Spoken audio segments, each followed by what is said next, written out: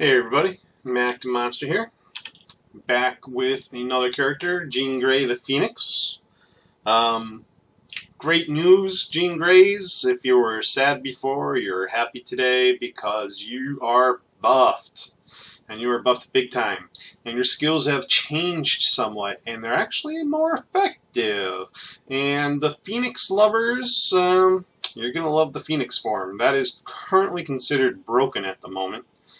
And it still went to live anyways, so it must be playing as intended.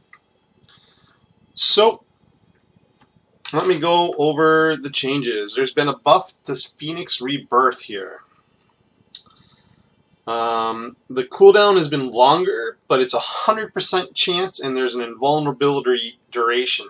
There's less health and spirit on happening. So it's more like Deadpool's God mode. Basically, once every 5 minutes, you can die. You'll get rezzed with 25 health, 25% health, 25% spirit, and you'll do a pretty big AoE around you that will kill hopefully everything and make you invulnerable for 2 seconds, giving you a short period of time to move. Get away from where you are. In other words, if you die, you don't die. It's awesome. And it happens every 5 minutes. And if you put points in there, it happens a little bit sooner. Huge buff to Phoenix Inferno. And this is where people are considering her broken. This does a big dot, basically, around her. And 3% of that damage dealt is returned to you as health. It does cost 3 Phoenix Force per second. So it should be kind of gated that way. However, in midtowns and such like that, where there's just massive mobs, massive groups of mobs, you run into it. The more mobs there are, the more damage you deal. The more damage you deal, the more health you get back, the more you live. Especially with the current defense system, you now can shrug off a lot of damage. And you should be able to take in more health than damage. And that's what they're doing. And that's how you're broken. But my build is the opposite of the Phoenix, so I know I won't get nerfed. So, Rejuvenating Aura. This has been buffed. This now has health per second, mana per second, spirit per second, and movement speed. Nice little buff.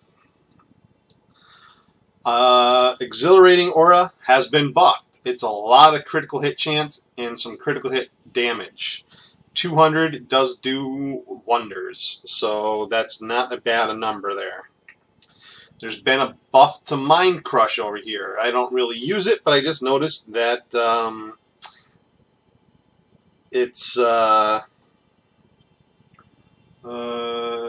got a stun that's automatic now, and it does a lot more damage than it used to. And we got a buff to Telepathic Detection, plus crit rating now. So a little bit of crit goes a long way. This is a wonderful buff. Psychic Lethargy should be buffed, I think. They nerfed the amount of snare/slow effect, which is okay because they upped the damage, I think. And I do believe that that snare/slow is now, it can't be avoided. It hits everything. That's what it felt like when I did terminals with her. Mental Focus has been buffed. It's more damage and plus CD, critical hit damage, and it's not on a cooldown. But no critical hit chance. So it's plus damage, plus critical hit damage, no longer CC. We're getting CC, critical hit chance off of Telepathic Detection. So that's just kind of moved around a little bit, but it's still pretty nice. I guess it's good. It seems to work really good. And Psychokinetic Implosion. That damage has been increased dramatically. So that's what I noticed. Some pretty good overall changes. As you can see, I'm sitting at 2100 armor at level 32.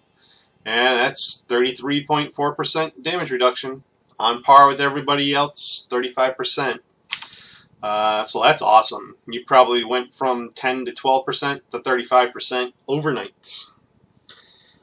For her build, I'm calling it the Marvel Girl build because it's not going to be Phoenix based, although we're going to have one little bitty point over in Phoenix Rebirth because you don't have to be in Phoenix form to get reborn.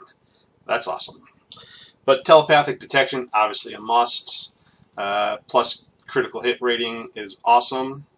Rejuvenating aura is our must. Because we're getting movement speed, we have no movement ability besides flight, so we need to run around pretty fast.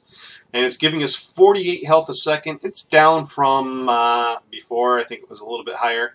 But it's giving us also 4 spirit per second. That's a lot of spirit, a lot of health coming in. Health regeneration now is very, very important. Take it. So let's see, telepathic mental focus. We're going to buff that one up. We want our bonus damage, seeing how we're not going into Phoenix form. And of course, we got to take the old favorite Psychic Lethargy. It has been buffed. 1,000 damage a second. I'm pretty sure that's more damage than what it was doing before, but a lot less snare slow effect. Psychokinetic Implosion. This was my favorite before, and it's still my favorite now. Look how hard that hits. Either one will clear trash packs fairly well. And we have a backup of Psychic Hammer. Just in case somehow we run out of spirit, we can still do some damage if we want. We're putting a point in flight. We'll take the haste and the chance to knock down. That's a big chance for 1 point. We got our point in Phoenix Rebirth. And we're going to do a point in Neural Panic here. This is our, we're in Midtown, we're surrounded by stuff, there's too many around us, get away button. Remember that button. It's a very, very strong button. Omega level, definitely buffed. Big damage, lots of damage over time.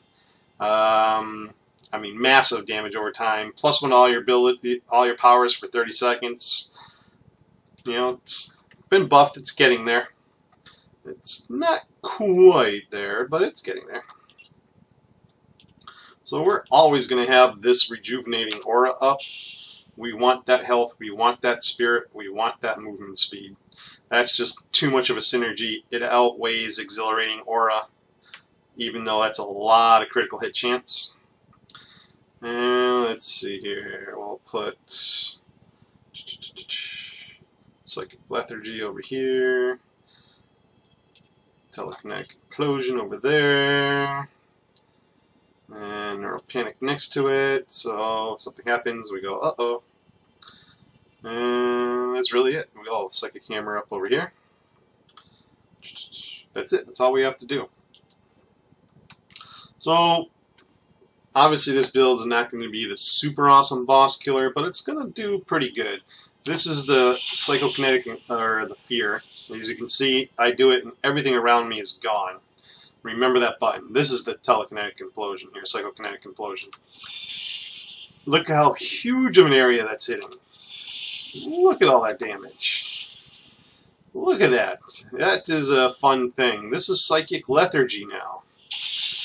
Much wider area and really, really good damage. That will definitely kill trash packs. It'll definitely help chew down a boss.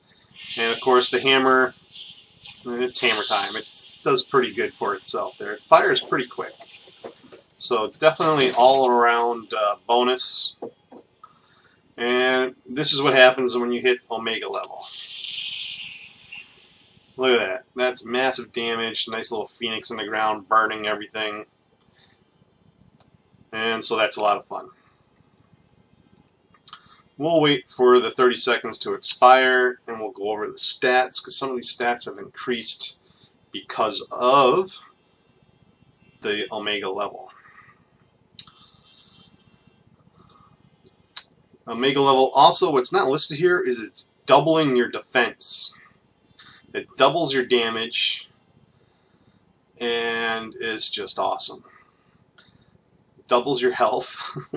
That's just massive. It's great, you know, it's going to chew down a lot of things. Okay, so we're back to normal now. Let's go over our stats here. We're still at the 33.4% defense. However, what we're going to notice is a lot of crit. We have almost a 25% crit chance from just 326 crit strike. No brutal. We need to find a way to get some brutal. A pretty good amount of damage rating getting buffed. Even though we're taking anywhere from 0.1, 0.2 on the AoEs and everything to 0.8, 0.9 on the direct damage scales, it's still a lot of extra damage going on. And we have sufficient health regeneration going on. You know, that 48 health is actually 4,200 health per minute. That's a lot. We need that. So gearing, Dr. Octopus's medal is by far the mandatory one to go. Gotta have it. I also believe in the Talisman of Kunlun. This is going to help you out at close ranges. You know, 14% damage bonus to anything that's close to you. That's pretty sick. Some health and defense doesn't hurt at her level because 120 defense is a lot. Crit rating is good. Damage not a target. Extra damage to targets not attacking you is good with her. Hopefully nothing will be attacking you. Critical hit rating is probably the best thing to get on the costume. Gearing, you're going to want plus hit points. I can't stress enough. Plus hit points is now the preferred thing. Some spirit per kill on your gloves. I don't have it yet. Not necessary, but would come in handy. Plus spirit would be alright. But health pool, biggest, and health regen, very important. Backed up with defense and spirit. And then, of course, you want plus skills to anything that you're using. So plus Psychic Lethargy, plus Telekinetic Implosion, plus Rejuvenating Aura. Those would be probably the primary biggies. And a Grant 8 with Phoenix Rebirth in Flight would be awesome. And there you go. That's Jean Grey the Phoenix. That's the Marvel Girl build. Obviously, the Phoenix build, you're going to want to take this Phoenix Inferno. That's just insane. And that's it. So I hope you guys enjoyed. Hope to help, and I'll talk to you soon.